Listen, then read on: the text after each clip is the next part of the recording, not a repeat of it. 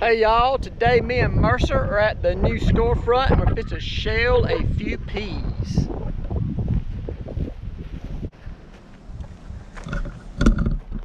This building is still under construction. It is not complete yet, but we have made a lot of progress in the last few weeks. I've had some great help from my neighbor Hood. Hood comes out here, man, he gets after it. 8 o'clock at night, he'll be out here working. I'll come by 7 o'clock on Sunday morning. He's out here putting tin up. He's getting after it every morning, every evening. He's building houses for other people all day long. It's been 100+ degrees. I checked my phone in here the other day. Actual temperature 104. The feels like was 124. Hood Gay was out there in the sun building a house for somebody. And when he gets done doing that, he gets him something to drink at home and he comes out here and works on this in the evening. So that's been a major blessing, major help to have a neighbor like that around here. I was able to get a little help wiring. My friend Kurt Mosley come over. You've seen me down at the Mosley Brothers cattle operation before. Kurt is kin to them, but Kurt is my favorite Mosley. All you other Mosleys, listen up. Kurt's my favorite Mosley. Kurt was very busy. And this is a complicated job. I had some 3-phase, some single phase, had some high voltage stuff, some low voltage stuff. Kurt was able to work me in on a very short notice and get some of these motors wired up in here so I could start shelling peas.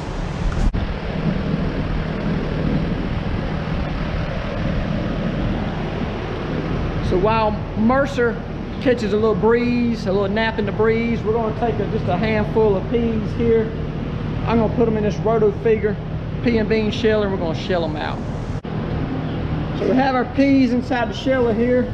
We'll get them kind of dispersed a little bit and I'll throw the lid on it and flip her on.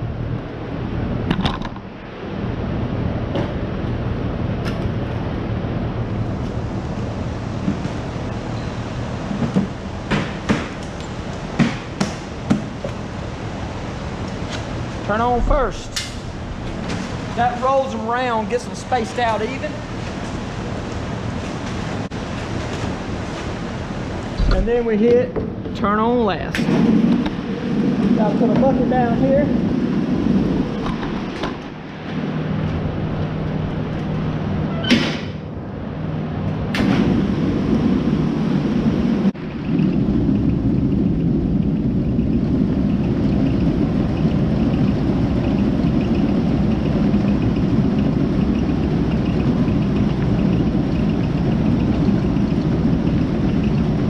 This particular pea is called an elite. This is elite cream pea. This is my 2nd year growing elites. They're a little bit longer, like more of a kidney shape than a sedandi or a ladyfinger. A sedandi and a ladyfinger are a little more round, a little more spherical. These are a little bit more kidney shaped, but they're still a very small cream pea.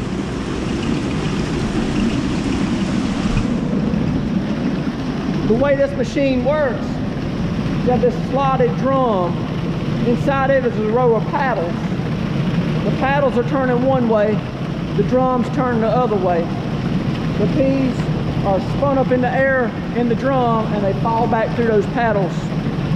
Then the peas are able to fall out through those cracks into this area, that area. See them popping out of the cracks. And as they go down there, as they fall out right here, they come down and there's 2 PVC pipes here mounted at an angle, one on either side. All the peas went in these pipes and they vibrate to the middle. There's a hole here in the middle. All these peas come from that side falling down and that side falling down. They get this little screen, and the screen is called a shaker pan. It shakes, and you get this little fine stuff shakes out. This is like a cleaner. This is cleaning the product. You get this little fine stuff shake out as the peas travel downhill. Normally, I have a squirrel cage fan, a blower, which sits right here and blows up this pipe, blows trash out. that helps clean the peas even further. And it will clean out stuff like this right here. There's a little bit of holes getting mixed in. That squirrel cage fan will blow that stuff out. I'm not running the squirrel cage anymore because I got one of these. This is my air cleaner. Got a big fan on it. This bad boy right here will clean some peas in a quick hurry, and it'll get out a lot more than just a few little leaves. It'll blow out anything that's left in there. But we also have a vibratory cleaner. We pour the peas out here. This machine shakes like this. The peas come down and the peas fall through the holes. The holes, the trash, right off the end. And so I typically have peas shelling and peas cleaning at the same time when we're running production. I can clean a bushel of peas in under a minute, pretty easy with those machines. This machine, however, takes 7 or 8 minutes to do a traditional bushel of peas, 7 or 8 minutes per bushel. Some varieties a little quicker, some a little slower. Butter beans, I might can do in 3 minutes. I normally have a commercial sheller. It sits right here. It's supposed to do about 40 to 45 bushels an hour. That's a lot more. I got this intake right here. I got this elevator. We dump bushels of peas in, and this elevator feeds that big commercial sheller. Peas come out down here, but my commercial sheller has a problem. It's not feeding correctly.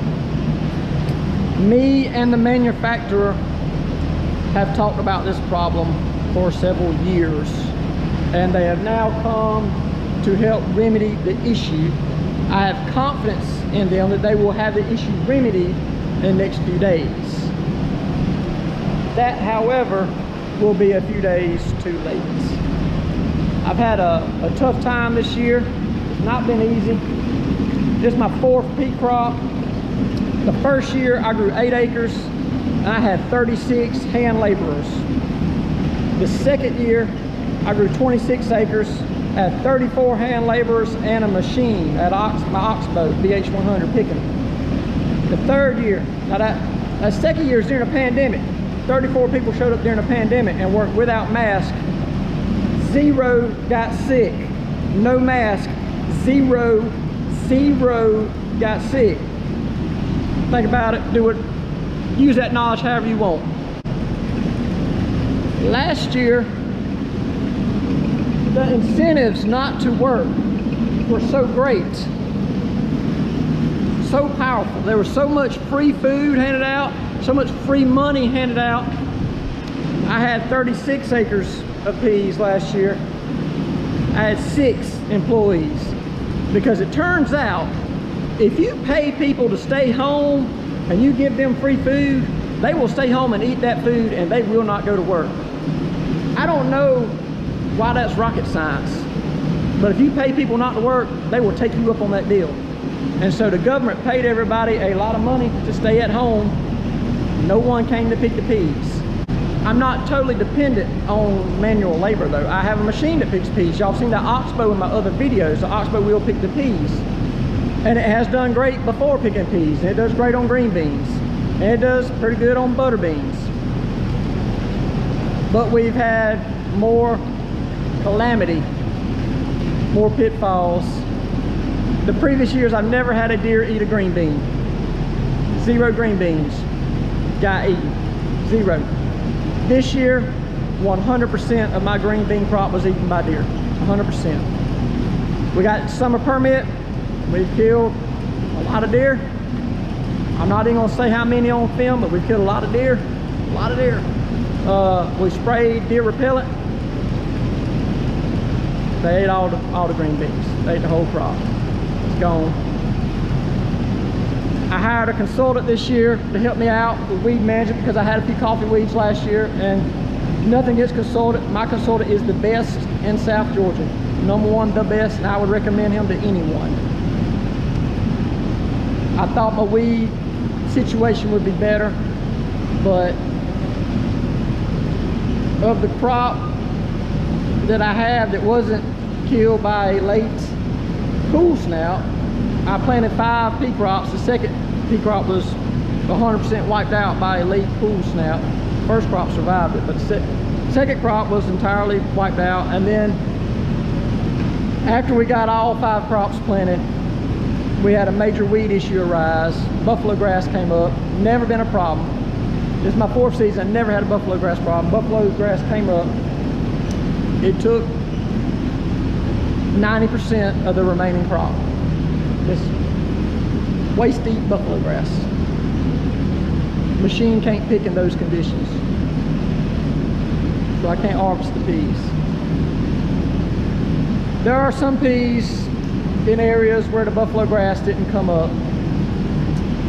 And we hadn't decided if it's an over-fertilization issue or is a heat issue. We don't know what the issue was, but the machine pick variety peas are normally about this high, about knee high, with a top set of peas. These same varieties I've been planting, been being knee high, they're like this high. They're up around my belt. And a lot of vine. The machine can't pick that. Can't pick it with a machine. We tried. The head wraps up on the machine, solid with vines. You have to stop every 50 yards to get the vines off the head. The bags come in up here full of peas, and the bags are actually 80% vine, 20% peas. You put that stuff in this machine and it doesn't shell right, it mashes up. It doesn't look pretty like that. It's just, it's ruined, it's full of garbage. And so what would take me 30 seconds to clean out on a hand pick variety ends up taking an hour to clean out. And that's, at that point, you just throw the peas away. They're not worth the amount of time it takes to clean them. So there's no hand labor. The machine can't pick them. The weeds took most of the crop that wasn't wiped out by the late cool spell. The deer ate the green beans 100%. I had 20 acres of butter beans planted this year. Felt good about it. They put on a heavy crop. They were loaded down. I'm talking about loaded. And we had some dove food plots last year. Late season. We planted them in July and August. Sunflowers, dove proso in that area where I had the butter beans.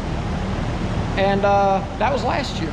And so since those seeds have matured on those plants and been cultivated in the ground, since then, you know, it's probably been 10, 15 inches of rain between that and before I got my crop planted this year. So those seeds have been matured, they've been tilled into the ground, they've been rained on tens of inches.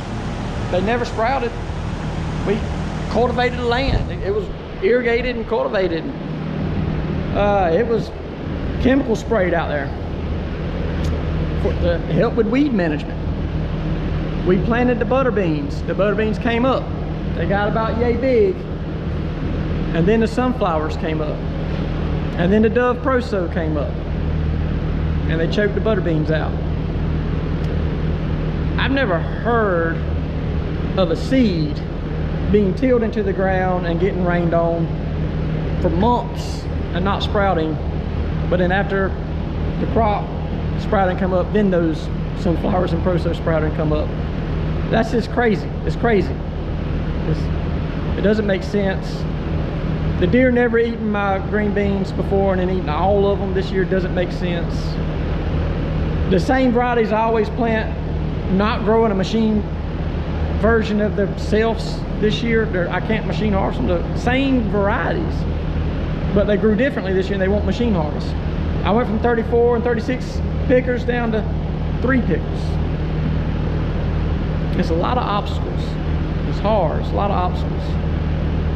My sheller, I finally taught the manufacturer into picking it up.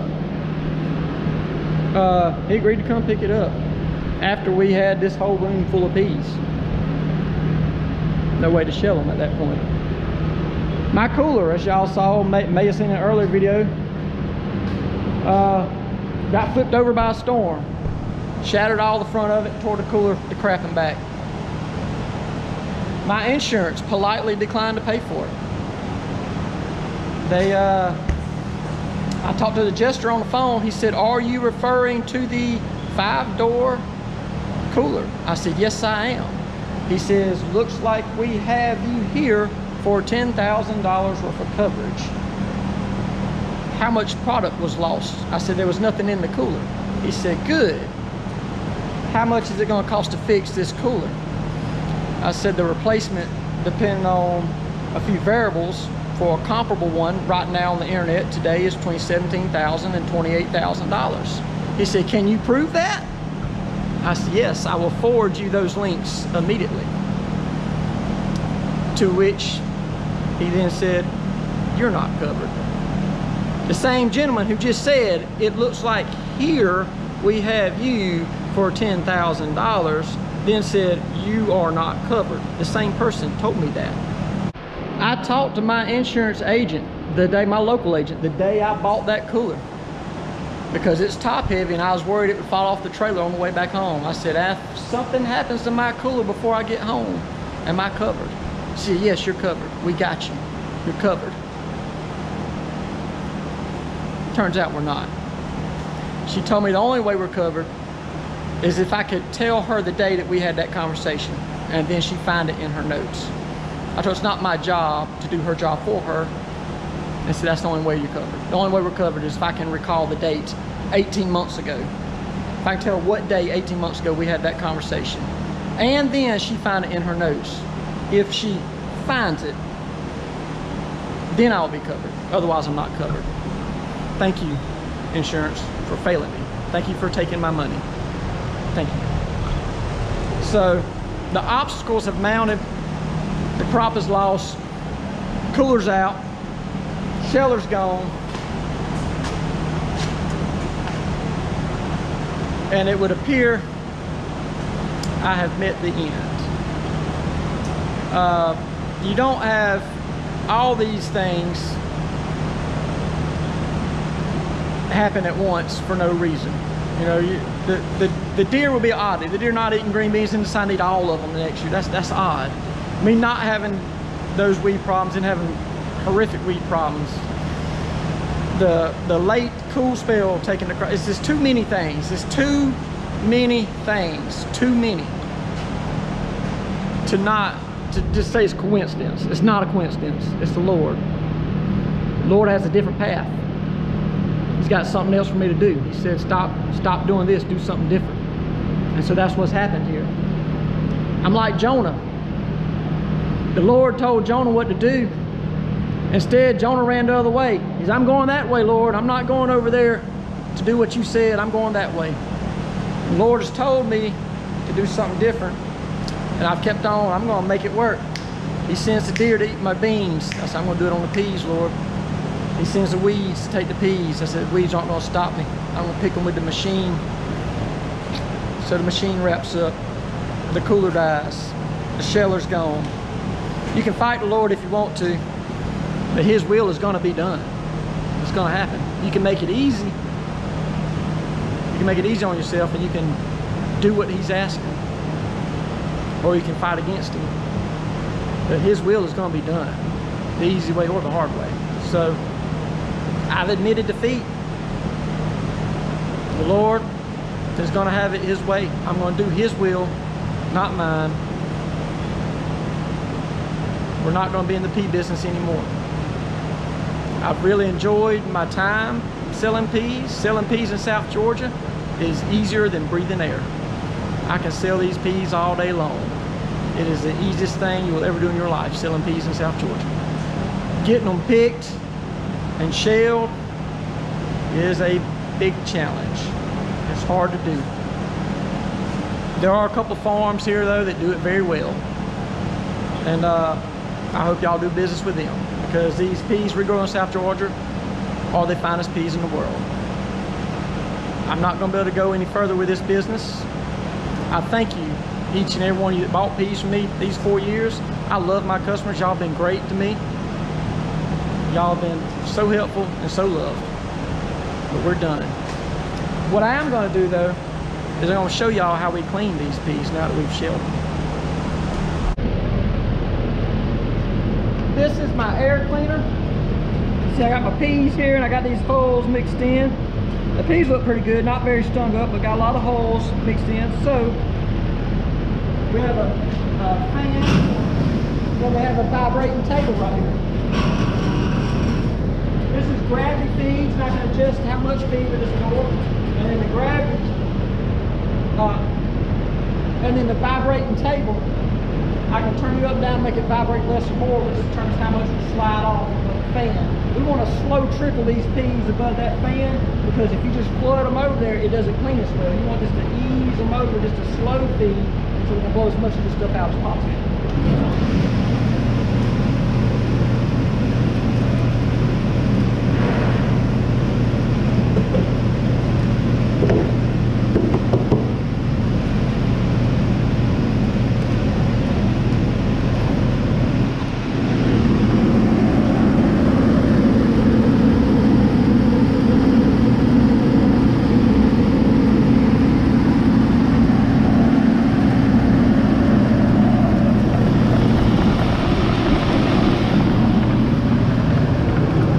Catching these because I can, if I'm blowing out too many peas, I can adjust my air, so I blow out less peas. So I like to catch my trash initially until I get my air set. I get set just like I want it. You want to blow out enough trash, but you don't want to blow out too many peas, so you have to fine tune how much air you're blowing across there.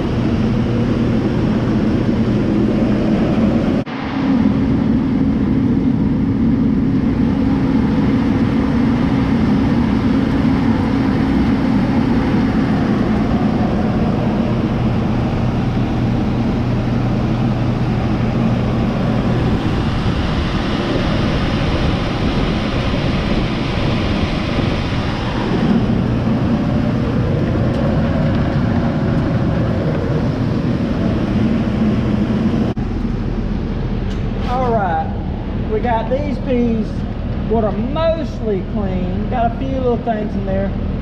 I'm going to take them and put them on the inspection line.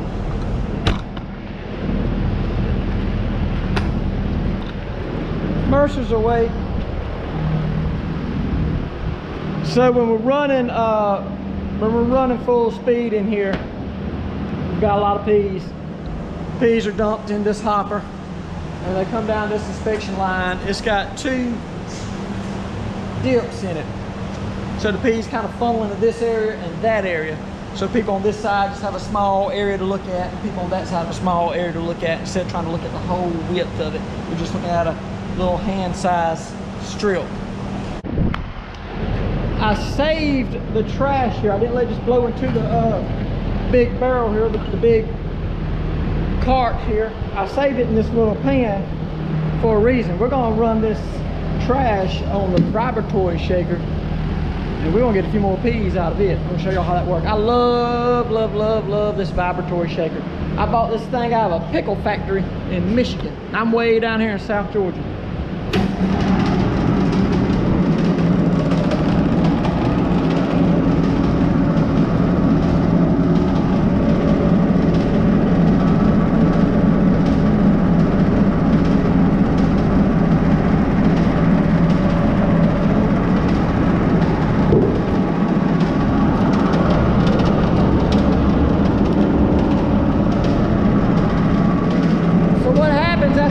Vibrate across here, the smaller ones will vibrate out here first. All these holes are the same size, but the small ones fall out first. As I get progressively further down, these bins have a little bit bigger pea in them. So that's a little bit of a grading tool. It helps me grade the peas. I can get a smaller, finer pea out of that basket. Some of the peas make it all the way to the end and vibrate off into this trash bin. I can then run this trash bin through the blower, and those peas are then clean, no trash. Now that the peas are clean, we'll pick through them and see if we have any undesirable peas. Got a little sting on them. Anything that's not perfect about them, kick them out. I just throw them on the floor, we blow the whole shop out when we're done. Pick out anything that's stung, doesn't look just right. I'll put in a clip from when we're running, when we have production running through here. I have a team of young girls down either side of this belt. This belt's running peas off the end into big hoppers, where we then measure the peas out into 8-pound sacks on a table over there, and then we put them in the walk-in cooler.